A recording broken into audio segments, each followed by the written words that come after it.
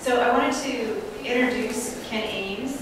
He's going to be our speaker this afternoon. He's the chair of the anthropology department at Portland State University, and he's been there since 1984. And a lot of his work focuses on the Portland Basin. I was telling the previous audience that if you're interested in archaeology of the Pacific Northwest or of the Portland Basin, you'll run into Ken Ames's name frequently.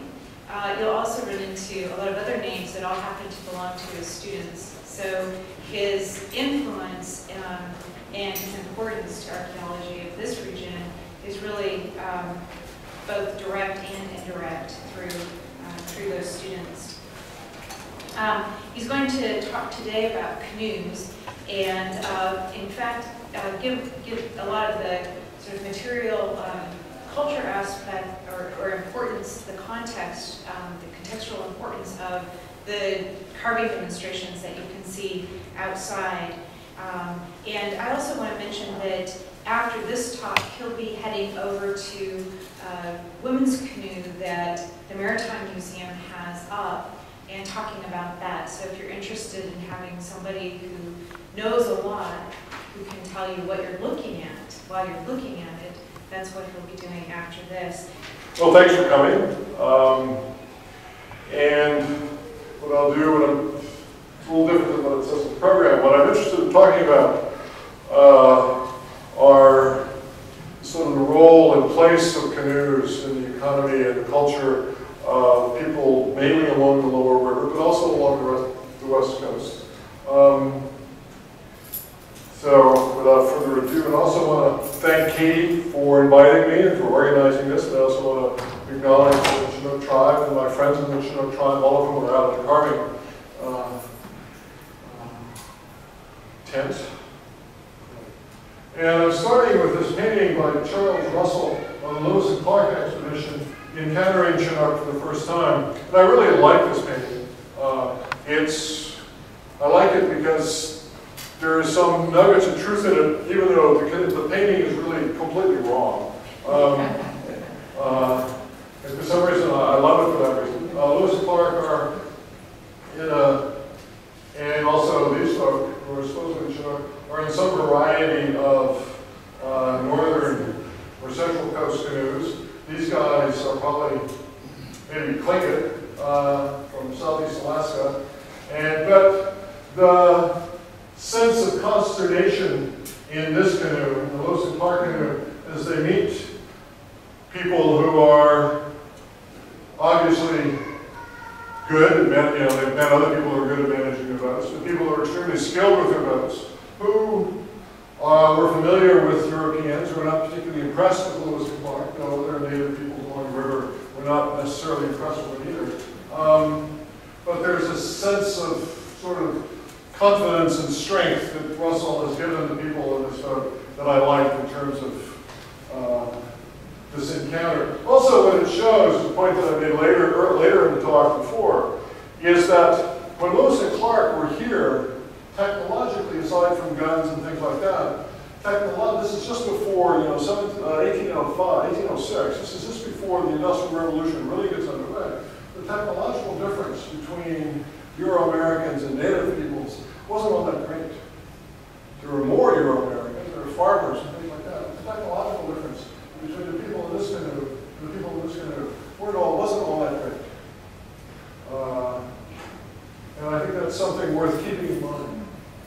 Now, this is a painting by Bill Holm. There are paintings scattered through here that I put in because I was curious to see them on the screen, I have to admit.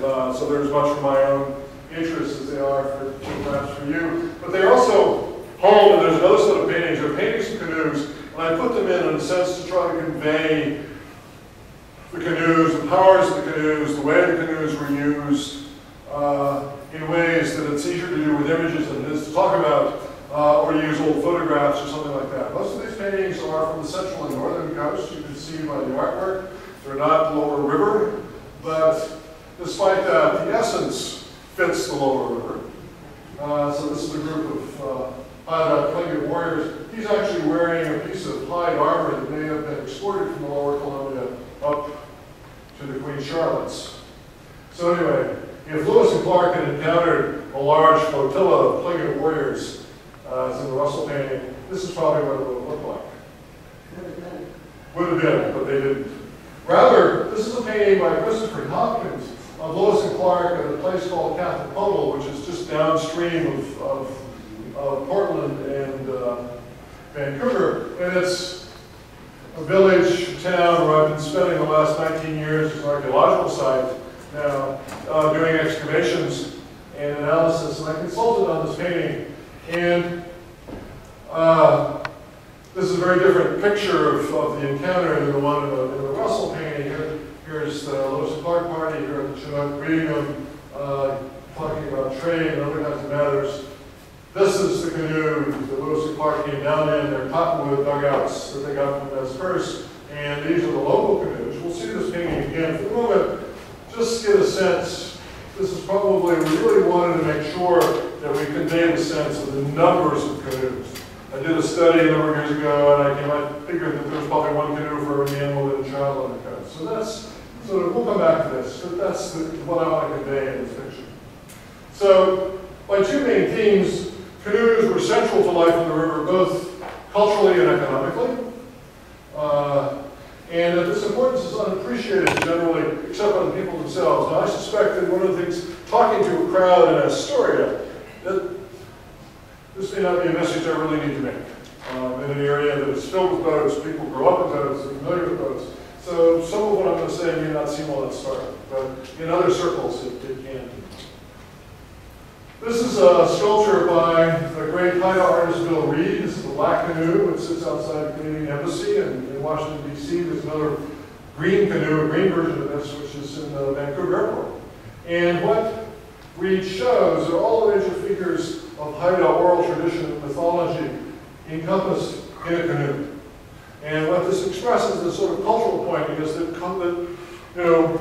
cultures of the coast are contained within and supported by their boats, both in terms of economy, and in this case, oral tradition and mythology. So the canoe is this very, very central tool. It's also a central image. And that's why, for example, we see on the coast now this revival of canoe building and canoe trips and canoe flotillas and things of that sort. It's a real identifier in culture. So, turning to transportation, again, living on the Columbia, looking out the window at all those big boats, this may come as no surprise. But living in areas that are accessible by water, just having access to water transportation, as opposed to being in a terrestrial city or place only accessible by land, has a significant impact on demography and other kinds of things. So, Swallow did a study, a comparison of 327 European cities in the period from 1500 to 1800, and found that what I'm calling aquatic cities, those are, like Astoria, that are on a navigable river, or ones directly at the coast, places like Seattle or Vancouver, the equivalent of that in Europe, grew faster and more consistently over that 300-year period. Their median population, median is the right midpoint, high and low, was much larger than landlocked cities. Populations of landlocked cities were subject to sharp changes. They went up, but they went down.